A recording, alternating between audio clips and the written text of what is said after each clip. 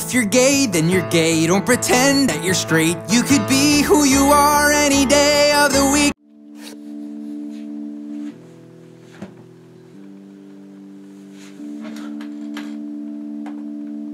Tell me, what do you see in her? 'Cause I've been living in sweet despair. I don't really know what's in the cards of life. All I really know is my tears won't dry tonight. Love was hidden within your smoke, blinding lights in this hardened home. I wanna stay, that's all it really takes to take my breath away. Go on, put the knife in and run away. Don't need you anyway, although I wish you'd stay. Go on, put the knife in. You've been foolish and I've been stupid, girl. I wanna stay, that's all it really takes to take my breath away. Go on, put the knife in.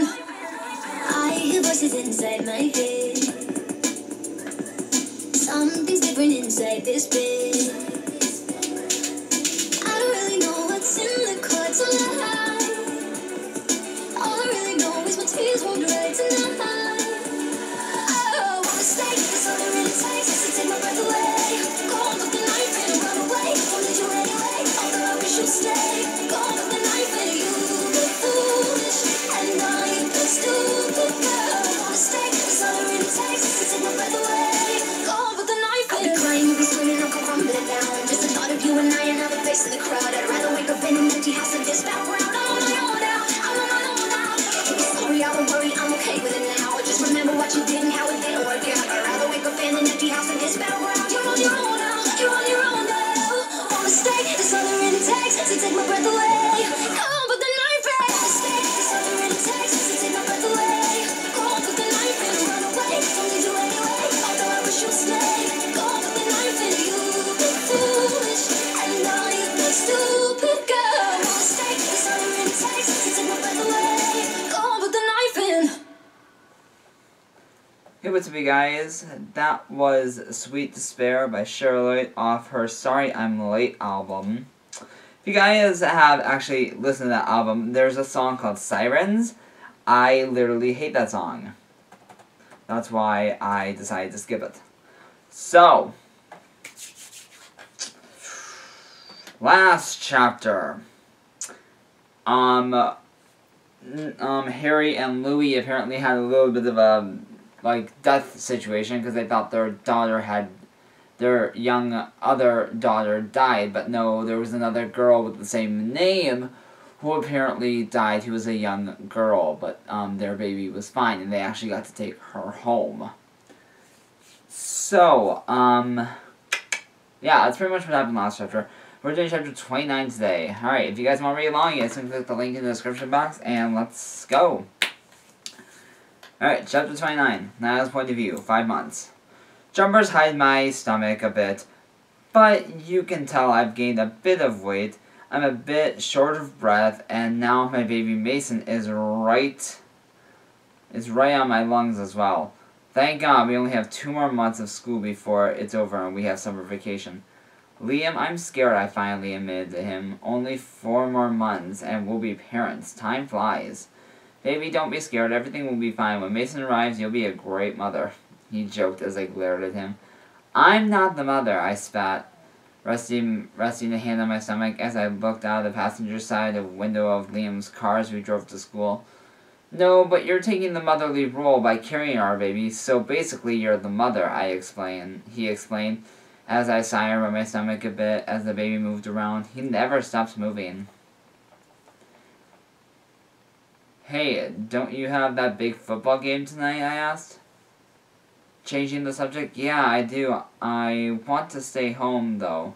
Rest up, please. I don't need you sitting on those hard metal bleachers in the condition you're in, he said. But no buts, he said sternly. I huffed, knowing I wasn't going to win. I crossed my arms and rested them on top of my stomach. He won't stop moving, I grumbled as he laughed a bit. Trapping his finger on the steering wheel.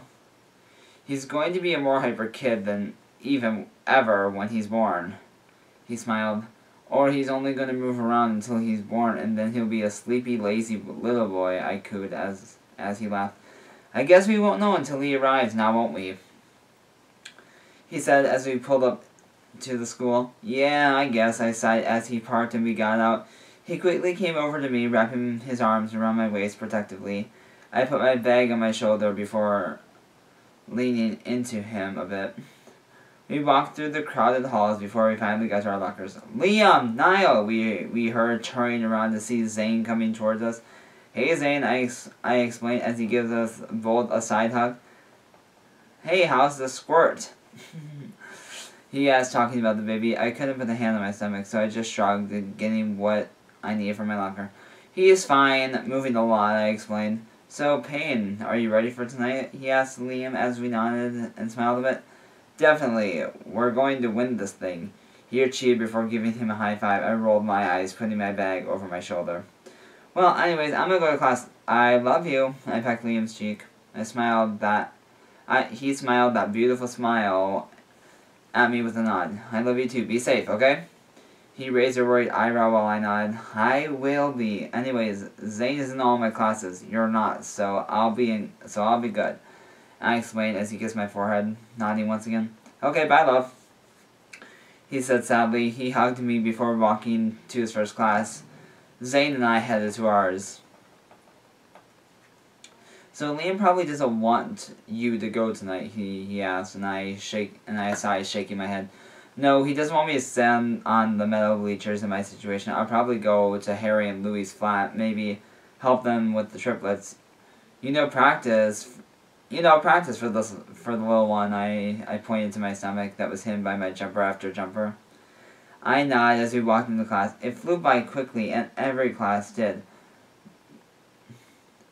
With me, but anyways, my other classes went just by as fast, and soon it was lunchtime. I haven't seen Ollie today, but that just made me nervous as hell. Baby, calm down. He's absent. He got a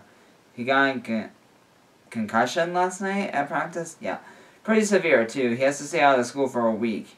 He can't look at any bright lights, not even his own phone screen. Liam explained, and my knee bouncing nervously. I know, but I can't help it. I don't know. I bit my bottom lip as he wrapped an arm around me, resting one hand on my stomach as I rested my head on his shoulder. You should eat. Here. He handed me an apple. I sighed before taking a bite. I wasn't really all that hungry, but I knew the baby needed something. He stopped moving around 11:30 this afternoon, so right before lunch, basically. The bell soon rang, so I threw the remains of my apple away. Liam guided me to his class, which was with him. But I don't want to go to biology, I whined. He laughed, and I put a hand on the small of my back and pushed me a bit to that class. But you have to go. But I bet next year you don't even have to come here. I bet you'll go right to college, he explained. I sighed as we walked in. We sat down. He was my lab partner, so we sat on stools right next to each other as we put a hand on my knee under the table. He rubbed it soothingly as I had to sit up a bit straighter to breathe easy. I couldn't slouch in the slightest, or my breath would be gone. Sorry, baby, I know how much your back hurts already, he whispered to me. I whimpered quietly before sighing. I just have to deal with it. I just want to be home right now and sleep the day away. I sighed and put a hand on my back, rubbing it softly. We sat in the back, so no one was paying attention to us. How about when we get home, I'll make you some tea and rub your back, he suggested, making me smile and nod. If you're wondering about my job, well, I'm on maternity leave, I guess I could say. I shouldn't be even on my feet that much, but I have to go to school. Paul let me off, so yeah, that sounds lovely. I closed my eyes for a second to rest them. I was so damn tired. Liam's point of view. I watched the Santa close his eyes for a second. He was so tired. I felt bad for him. The baby is always moving at all hours of the night. It seems like he could never wear himself out. I continued to rub his back a bit, and he opened his eyes again. We didn't really pay much attention to class, as we were in our own land. and I'm surprised we didn't get yelled at. Soon the day was over and we were driving home. Niall sleeping most of the way. I didn't want to wake him, so I got out of the car, opened the door before taking him in my arms. For a 5-month pregnant man, I'm surprised how light he is. I shut the door with my foot before making our way to her flat. Liam put me down too heavy. He muffled, drifting off. No, I'm not putting you down, and no, you're not heavy. I don't want to hear any more about it. You're perfectly beautiful. I explained, kissing his forehead. I got in and went up to her room. I laid him down on our bed before helping him remove the 4 jumpers he was wearing, leaving him in his light blue t-shirt and showing off his cute stomach. Then I helped him take off his pants, leaving his boxers on, and then turn on his side, cradling his stomach. I smiled how cute he was before taking off his glasses, setting them on the table next to the bed. I'm going to make that tea, I promise. I'll be back, love. I whispered, leaning down, kissing his temple. He mumbled a reply, and I smiled a bit before walking to the kitchen. I made the tea, let it cool down before going back up to our room and seeing him fast asleep. I sighed, taking a sip of the tea in my hand, not knowing he would never drink it. I took off my pants, leaving me in my boxers, and I took off my shirt. I crawled into bed beside him and instantly curled into me, putting his head on my chest. I wrapped my arm around him securely. I was tired, but I wanted him to sleep. I would have to wake him in about 2 hours, as I would have to get ready for the football game and bring him over to Harry and Louie's place. I would love if Niall could be there for the big game, but I don't want him sitting on the cold bleachers surrounded by a ton of screaming people. It would be too worry about him the whole time. I buried my face into his soft hair, kissing the top of his head. I love this boy so much. I can't even put it into words. He's my everything. And now we're having a little baby boy, and I couldn't be happier. I put my hands on his stomach, gently rubbing it a bit after or above his belly button. I love you too. You guys are my everything, I whispered. Niall stayed asleep, and I didn't feel any movement for the baby, so I'm guessing he's asleep too.